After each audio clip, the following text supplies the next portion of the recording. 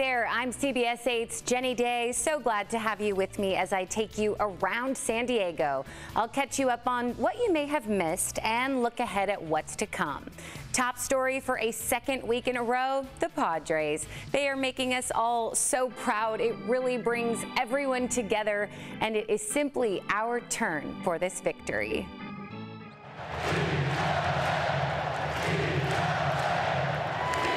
Thompson.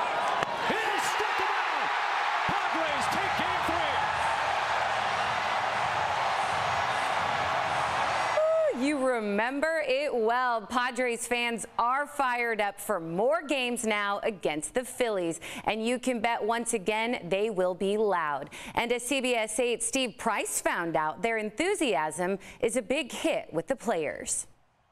Another sold-out, standing-room-only crowd will pack Petco Park for tonight's playoff game against the Phillies. The good news is we've now had 3 days to rest our voices after all that screaming on Saturday. But here's the real question. Does all that noise really affect the play on the field? Petco Park literally shaking Saturday night.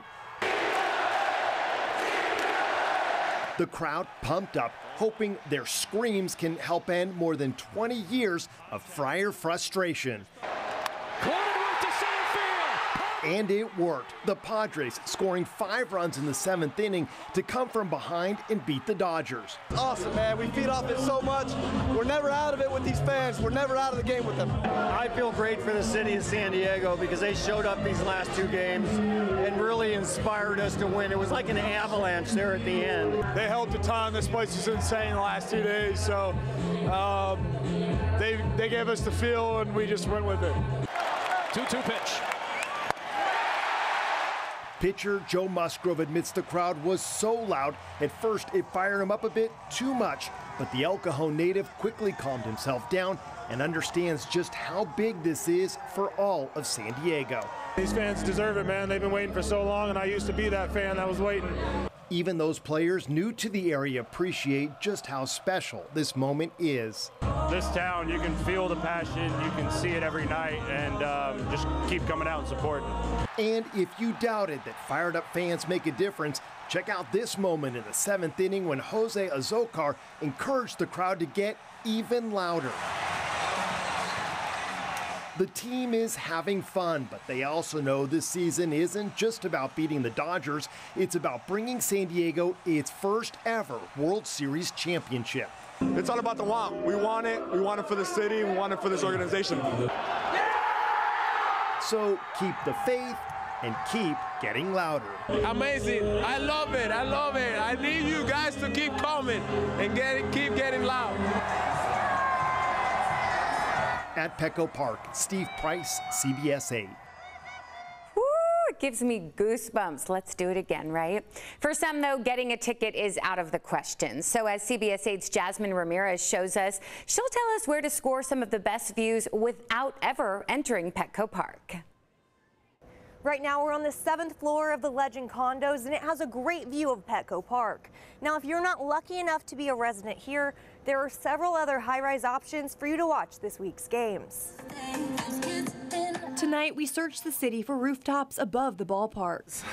I call it the hidden treasure. We visited Hotel Indigo's Level 9 rooftop bar. It's just been so exciting, you know, we thought the season was over. We weren't going to get any more of the baseball games, any more of the pregame excitement, but then Padres came through. And that excitement just keeps building.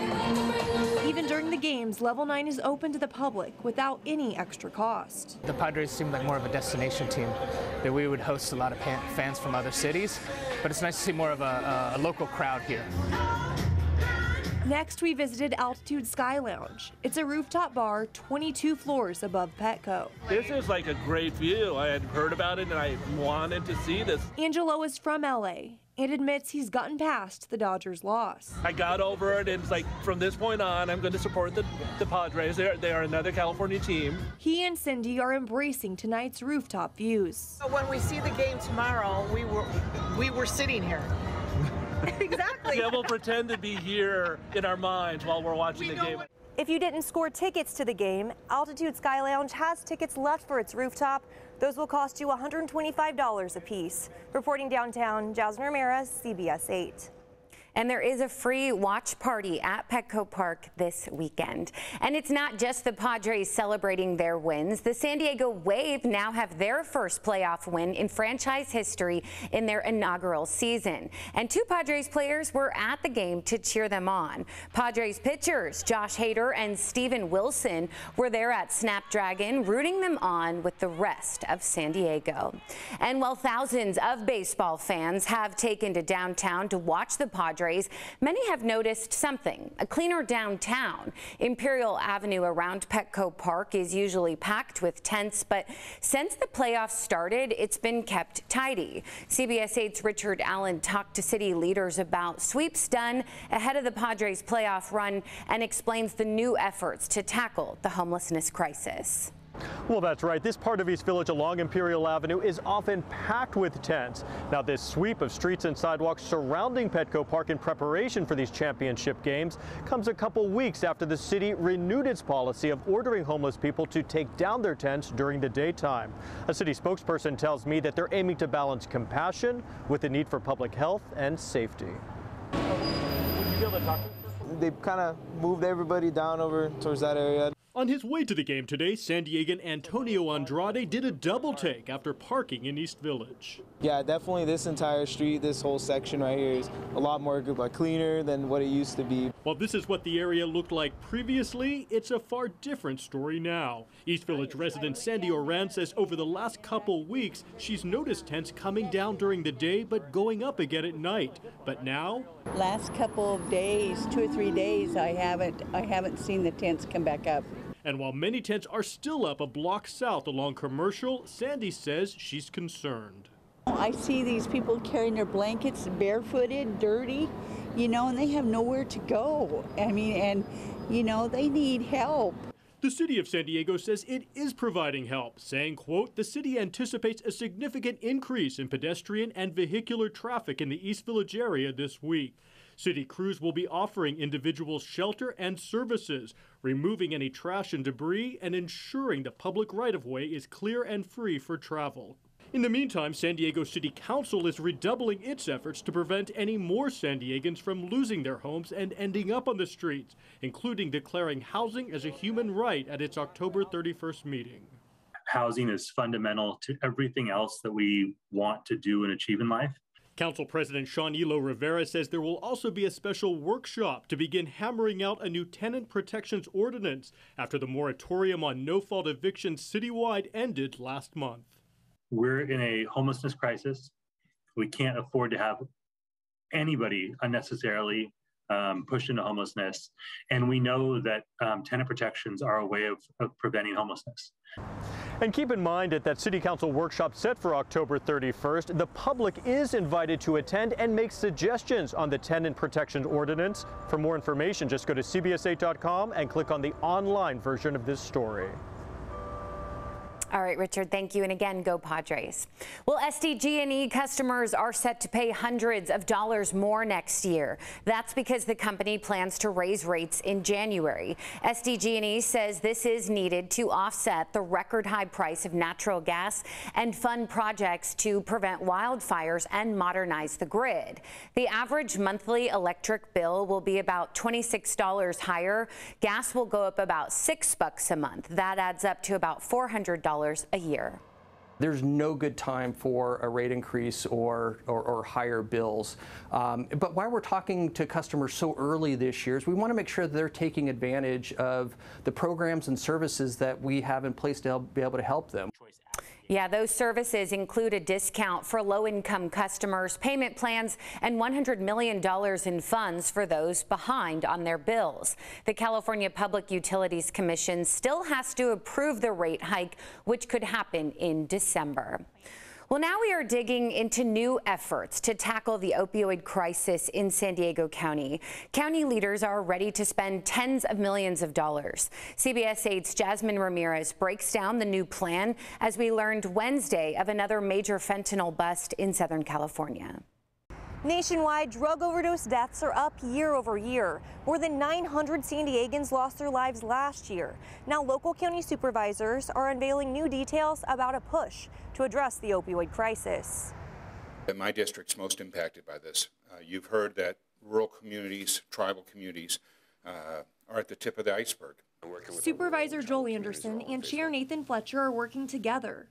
A piece of the plan includes sending wellness advocates to hospitals to meet someone who is overdosed. At the moment someone has survived an overdose, you may have the best opportunity you'll ever get to engage them and talk to them about treatment options. The county will also launch a drug disposal program. You could mail every household in San Diego a drug disposal bag. You open the bag, you pour whatever pharmaceutical prescription drugs you have in it, you add some water, and you throw it in the trash. A moment where we could clean the shelves throughout San Diego County. There is also a major focus on local schools. Students will learn about prevention, and more Narcan will be distributed to local campuses. We did have a situation with an unresponsive student that we're grateful turned out okay. San Diego Unified has had Narcan protocols and drug education in place for years. It plans to act as a model for other districts. It's really important that every parent understand that fentanyl can be in any street drug. Just this Monday, $500,000 worth of fentanyl was seized by San Diego Border Patrol agents near Barstow. All of this will be funded with money from opioid lawsuit settlements. The county believes it will receive up to $100 million, with some of that money arriving by the end of this year. The Board of Supervisors is being asked to approve this plan next Tuesday. Jasmine Ramirez, CBS 8. Jasmine, thanks. Well, migrant advocates are demanding Customs and Border Protection to limit women who are pregnant and nursing. The demand for action from the ACLU follows the controversial in-custody birth of a Guatemalan migrant in 2020. CBS 8's Richard Allen has the details from our newsroom. Well, that's right. Migrant advocates say that their demand is simple. They want Customs and Border Protection to limit their detention of women who are pregnant, postpartum, or nursing, saying that each day that passes without this policy places more families at risk. A change to CBP policy that would prevent the detention any longer than necessary of people who are pregnant, postpartum, nursing, and their families can save lives. San Diegan Monica Langarica is staff attorney at the UCLA Center for Immigration Law and Policy, which, along with the ACLU of San Diego and Imperial Counties and Jewish Family Service, sent this letter outlining their demands to the head of U.S. Customs and Border Protection. They're doable changes. They don't require an act of Congress. The letter to CBP asked that processing pregnant detainees should not take any longer than 12 hours from the moment the person is initially apprehended, as well as assurances that the CBP release these detainees and their family from custody as soon as possible following discharge from an off-site hospital and not transfer them back to CBP detention. It can ensure that people are not forced to give birth under extremely dangerous conditions like our client was. Langarica is referring to a 27-year-old pregnant woman from Guatemala who was seeking asylum in February of 2020 when she was arrested by Border Patrol. According to a complaint filed with the U.S. Inspector General Office, instead of being taken to a hospital, the woman was taken to the Chula Vista Border Patrol station, where she delivered her baby while standing and holding on to a garbage can. After being taken to the hospital following the birth, the woman was then returned to the station, where she was forced to sleep with her newborn on a bench as captured in these images. CBS 8 reached out to Customs and Border Protection for a response to this demand for policy change. A spokesperson instead referred us to CBP's updated guidance on handling pregnant and postpartum detainees, including access to snacks and juice, welfare checks every 15 minutes, and diaper changing stations. We think that is grossly misses the point and is wholly inadequate to uphold the health, the safety, the reproductive rights of this population. And to take a look at the entire letter sent to Customs and Border Protection, as well as CBP's current policy and the Inspector General's review of that February 2020 incident, just go to CBS8.com, click on the online version of this story. Richard, thanks again. Well, millions of Americans struggling with mild to moderate hearing loss have a new and less expensive option. Hearing aids are now allowed to be sold without a prescription, both online and over the counter at stores. CBS 8's Richard Allen once again has more on what consumers need to know, as well as what doctors are advising patients with hearing problems. Well, that's right. The price varies, but some chains like CVS and Walmart are offering over-the-counter hearing aids for a couple $100s compared to thousands for prescription aids. I think it's great that people are going to have a chance. San Diegan Maureen Arrigo has been using hearing aids since her mid-30s. She sees the availability of hearing aids without a prescription as a boon for millions of Americans dealing with mild to moderate hearing loss. It's a fair percentage of people who would be willing to try hearing aids can't afford them. And that's just tragic. Over-the-counter hearing aids could cost anywhere between $200 and $3,000, with some drugstore chains offering them for around $800, compared to paying $5,000 or more for a prescription hearing aid. This comes after President Biden issued an executive order earlier this year, calling on the FDA to make hearing aids available without a prescription to lower their cost and to expand access. I'm all in favor of going to medical practitioner for things that you need a medical practitioner for, but this just seemed unnecessary for a lot of people. That said, many medical professionals say that over-the-counter hearing aids are appropriate for some patients. People who are starting to notice that they're having a little bit of difficulty. It's not for someone who has a more significant hearing loss, who has trouble in multiple situations, who has hearing loss only in one ear, or a sudden loss, or ringing only in one ear. Those are all reasons that you absolutely need to see an audiologist. A lot of people they go 4 or 5 years after they recognize the hearing loss before they do anything about it. Shar Siebertson is president of the San Diego chapter of Hearing Loss Association of America, or HLAA. HLAA feels that this will encourage more people to try out hearing aids and not just suffer with the hearing loss. Siebertson also points out that a stigma surrounding hearing loss still exists, despite the fact that it's one of the most common disabilities in the U.S., often afflicting veterans returning from combat. And I think now that it becomes over-the-counter, it's going to be much more acceptable. And customers are advised to check the return policy if they do buy over-the-counter hearing aids. While the FDA does not require that they're returnable, they do require that the return policy be clearly printed on the package. Richard, thank you. So good for so many people. Well, right now, construction is underway for a new fire station in Torrey Pines. Local leaders celebrated this groundbreaking this week. The new station will serve the areas surrounding University City. It comes after a study found the existing fire stations were being strained by the area's growing population. This will also be the first fire station in the entire state with an all-electric firefighting vehicle. Fire Station 52 is expected to open in 2024. Well, when you travel, do you like staying in a hotel or an Airbnb? It's a conversation circulating on social media right now, with some saying they now prefer hotels because those Airbnb cleaning fees really start to add up. CBS 8's Shannon Handy has more on the debate and what she found out. San Diego is a hot spot for Airbnbs, especially here in the beach area, but some people say they're getting pricier, making hotels more desirable. We did it for 6 nights, so we stayed here for a total of 7 days. Kyle Winters and his wife Ashley are in San Diego from Tucson for the week. They opted for a rental in Mission Beach over a hotel, saying while it's a bit more expensive, the convenience pays for itself. It's like a little house. So if you live in a hotel for a week, you're going to be spending way more money 3 times a day to go out to eat, and we have our Yorkie with us, and we are 10 steps away from the beach. But not everyone feels the same way. On Twitter this week, Texas runner DFW wrote, "The Airbnb bust is upon us," as a caption to a screen grab from another group showing an Airbnb host complaining about a decline in bookings. It has since generated thousands of comments. Some blame inflation. One person said they charge an exorbitant amount for the cleaning fee. My family and I are back to booking hotels. Another user posted a breakdown of those fees, saying it made his $185 a night stay in Puget Sound 85% higher. So I did some research and looked up the cost of a 3-night rental in Palm Springs for a family of 4. I found a breakdown of fees for each one, but they were all across the board, especially the cleaning fees. This one charges $250. Here's one for $359. It turns out owners decide what the cleaning fee should be. Last week, Airbnb CEO Brian Chesky tweeted one of his top priorities is redesigning how pricing on Airbnb works.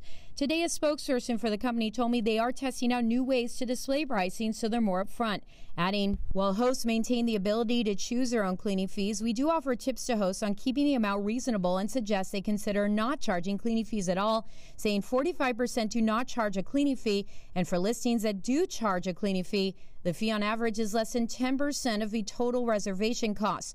As for how this has impacted business, the spokesperson said compared to 2019, bookings are up 24% in 2022.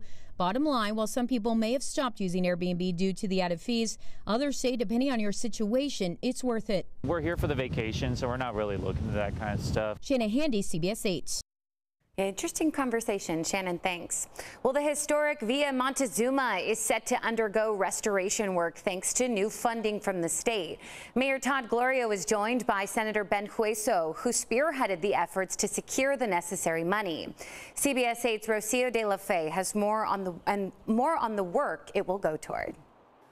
$5 million in state money will go to keep this enchanting home-turned museum in the historic Sherman Heights neighborhood standing tall for many more years to come. Let's get to my favorite part, which is accepting that cash money, everybody, right? City and state leaders announced plans to restore Villa Montezuma. The museum, situated in the historic Sherman Heights district, was awarded a $5 million grant from the state of California to return the villa to its historic condition. It is an important reminder of Sherman Heights' cultural, architectural, and historic significance. Senator Ben Hueso secured the funds that will go to restoring the home.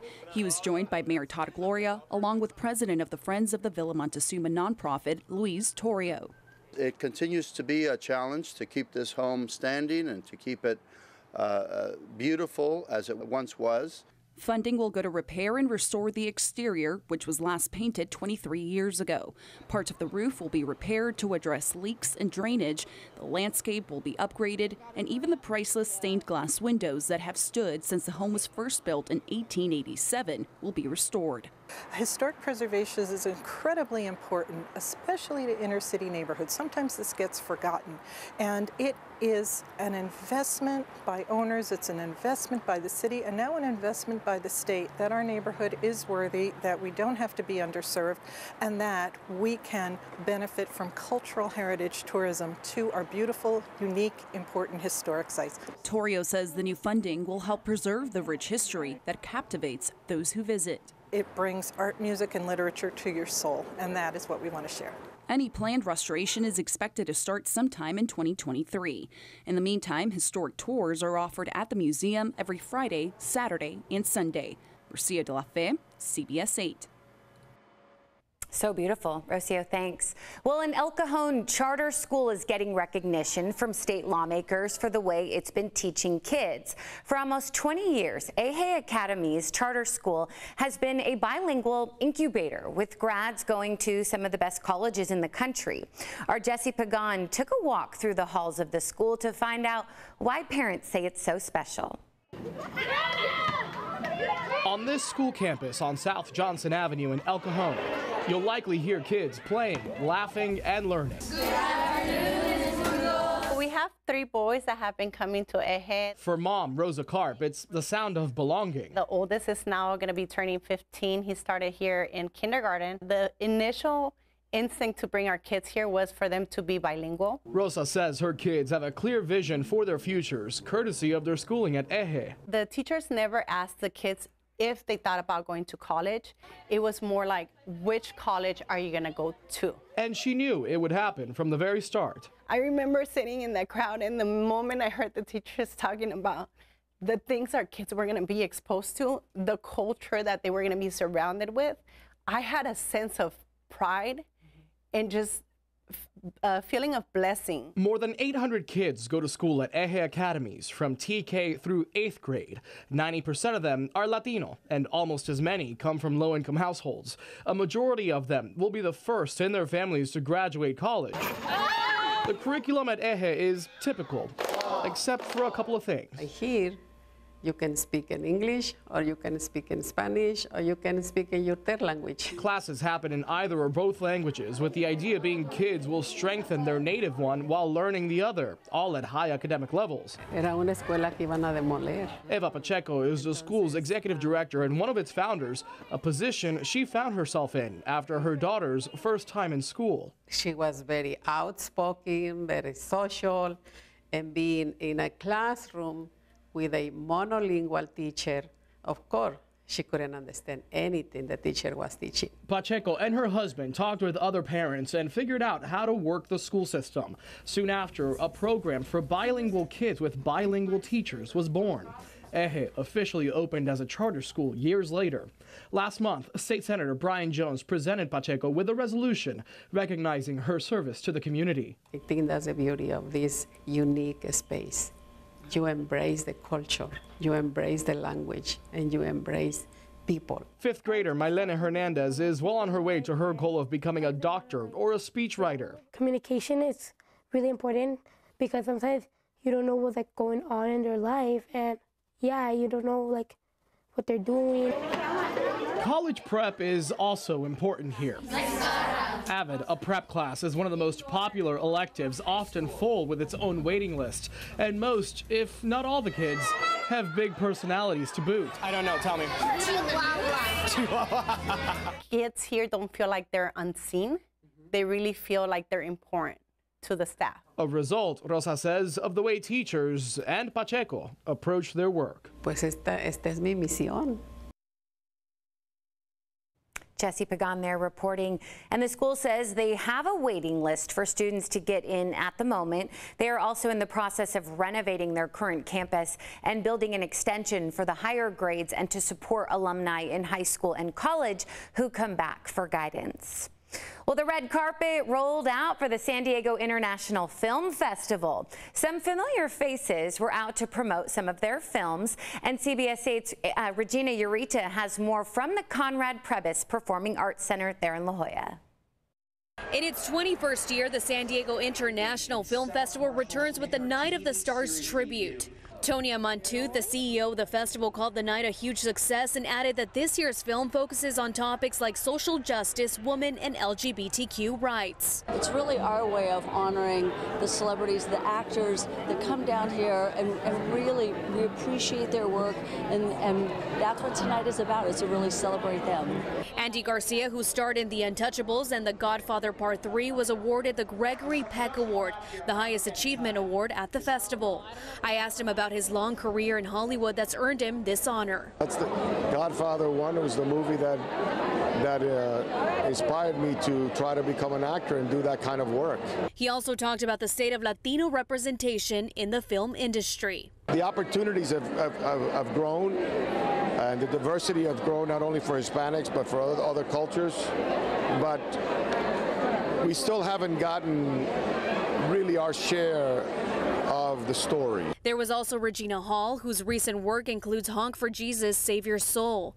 Hall received an award for her past and current comedy films. She expresses how proud she is of her growth. It's incredible to see the journey of a career mirror your own growth. You know what I mean? To have an opportunity to have, you know, what you feel inside, to be able to express that artistically in different ways. The festival lineup includes 115 films. One of those films being introduced is called Lovely Jackson, a biographical film about a black Cleveland man by the name of Ricky Jackson who was wrongfully convicted for murder and was exonerated 40 years after. Tonight I talked to Ricky's brother and asked him how he felt reliving the events on the big screen. It took me back. It took me back to that moment. I could see the lights in my eyes when the police came bursting through the door. Here I am, a 15, 16-year-old in my underwear, terrified out of my mind. Regina Ureta there reporting, and right now there are screenings there at Conrad Prebys and then in Balboa Park as well, starting at $16. Closing night will take place on Sunday.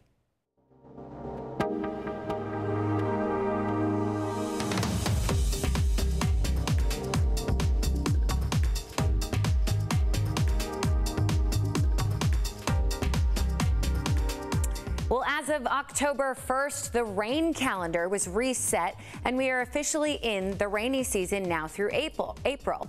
For the third straight year, we're looking at La Nina conditions with cooler sea surface temperatures. That is very unusual. Meteorologist Sean Stiles looks at what that could mean for precipitation out west for this winter. San Diego's potentially heading into its third year of drought. The state of California, its fourth. And we're looking at another La Nina, which generally means less rain. Let's take a look at what could happen here as far as rainfall is concerned.